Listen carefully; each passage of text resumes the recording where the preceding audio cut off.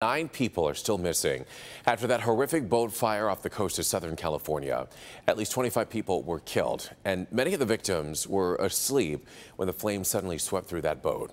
Gadi Schwartz has the very latest from Santa Barbara. Witnesses are still in shock after seeing flames tear through a boat full of passengers. This chilling call for help heard over an emergency radio.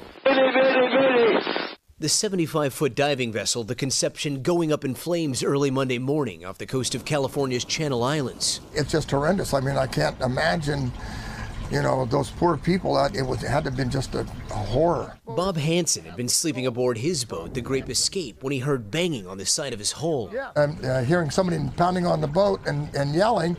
I open the door, and the 5 guys are there in their dinghy.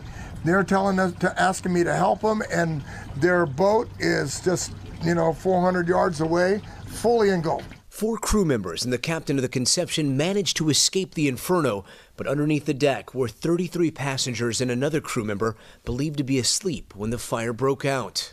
Did they say anything about their passengers? They said all of them were underneath. They told me then that there was another exit, but that exit was also blocked. So there were two ways out. Yeah. But both of them were blocked. Both of them were blocked. The boat's location made it difficult for responders to reach. The Coast Guard calling all boats nearby to help. Any vessels in the area that can lend any assistance, please do so. Could you guys hear anybody calling for help, or was it silent? Silent. Silent. Except the sound of the fire. The Coast Guard says prior inspections show the Conception in full compliance with safety regulations. This is probably the worst case scenario you could possibly have. Photos show the cramped sleeping quarters below deck. I could see holes on, that there was fire on the other side of that window. And that's where the people were? Yeah. As the grim search for the missing continues, many are praying for a miracle, but officials are preparing for the worst. I think we all should be prepared to move into the worst outcome. Gadi Schwartz, NBC News.